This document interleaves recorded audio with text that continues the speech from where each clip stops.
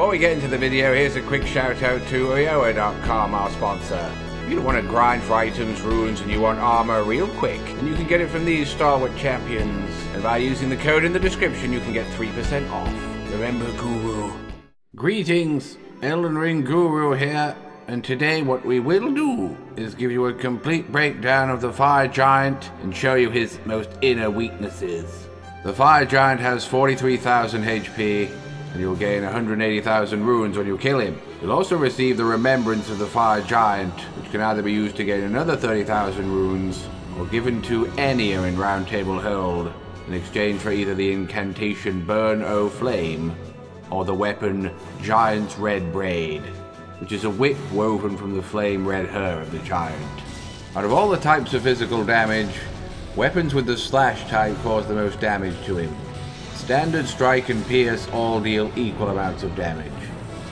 Out of all the elemental types of damage, lightning and magic deal the most damage, as he has no absorption for these. He does have 20% absorption for holy damage, and there'll be no surprise to hear that he absorbs 50% of all fire damage, being a fire giant and all. Out of all the resistances, he is the least resistant to frostbite. So use weapons and skills with frost attacks to maximize your damage. You can only target him in two places during his first phase: his left ankle or his chest. It is his ankle that is the weakest spot, as after around 2,400 damage, the bonding around it will break away, making him suffer even more damage when hit. His moveset for phase 1 is as follows. He has an avalanche attack, or uses his plate to fling a torrent of snow at you. This can be blocked at the cost of your entire stamina bar, or you can use torrent to double jump over it. He can also use his plate from a distance to try and squash you.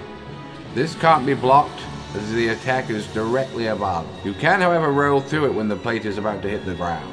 As you move in closer, he can swing his plate side to side several times to try and catch you. You can block all of these attacks. Just make sure you use a shield with 100% physical damage negation for full protection. And use a condom out there too. When you're directly underneath him, he will try and stomp on you.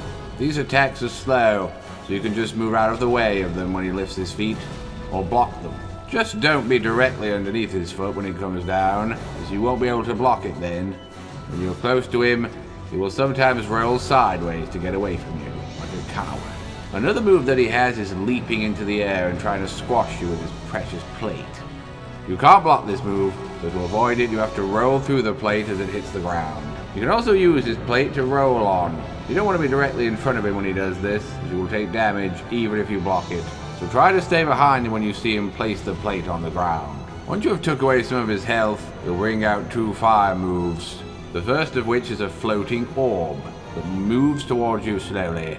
You can get rid of the orb by getting close to it, which will trigger it to explode. Roll out of the way when you trigger it so you avoid its blast radius. Whilst the orb is floating towards you, he'll also shoot a fireball at you which can be dodged if timed correctly, or you can stand behind a rock or tree to protect yourself from the blast. You'll have to take around 23,000 HP from his health bar to trigger phase 2. During phase 2 you can now target him on either hand instead of his ankle or chest, which has now revealed a grotesque eye. You can fire arrows or spells into his eye to cause him extra damage, and if you manage to damage him enough quickly, you'll stagger him, leaving his eye open for a critical attack. At the start of phase 2, you will fall onto his hands, leaving him open to several attacks. Once he recovers from this, you'll start to see his new moveset, one of which is the Volcano, where he will lean back and spew out molten rocks into the air, which will burn your pretty face if they catch you. So you're best just running away from this one. You'll still have the orb summoning from phase 1, but this time he can summon 2 at once. To avoid them, just get close enough to trigger their explosion, and then dodge out of the way like in phase 1. The same applies to his fireballs. He'll now shoot 2 at you in this phase, making them harder to roll out of the way of, but it's still possible as you can see. He has several punch attacks in phase 2, best to roll through these instead of blocking them, as he will throw more than one at a time, and they can take all of your stamina bar off in one go. So if you block the first one, the second one will most certainly get you.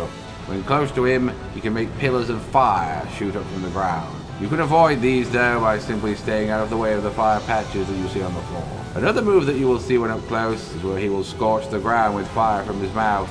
So when you see him bend down low, best to run away. He has a shorter version of this ground burn as well, but you'll be able to easily see this one coming, as he'll grab the mouth in his chest first to open it before using it. His roll from the first phase is still here in phase 2 as well. He'll use it to try and create distance so he can shoot fire projectiles at you, so close the gap when he gets away. One of the best times to attack him is just after he tries to elbow you, as his recovery time from this move is long. So take advantage of it and get your hits in. Just don't stand by the inside of his elbow, as he can follow this move up with a flame blast out of his big fat mouth. If you are struggling to dodge any of these moves, you can use Torrent to help you avoid them, as if you dismount from the steed as an attack is incoming, you'll have extra iframes to avoid getting hit. You can also summon Iron Fist Alexander to help you in the battle, but it will disable the use of Torrent for the fight, so having the mobility of the horse is probably more beneficial. And that's all you need to know about the Fire Giant to take him out. Deep down he's a giant idiot, so take advantage of all you've heard in today's lesson. Subscribe, and click the bell icon for more boss guides and a plethora of other Elden Ring content, including a rage playthrough by the other guy on the channel that sucks at games. You'll love it. You've got the Sword of Ice. I've got the Sword of Flame War. Die! They didn't count on the earth and the water!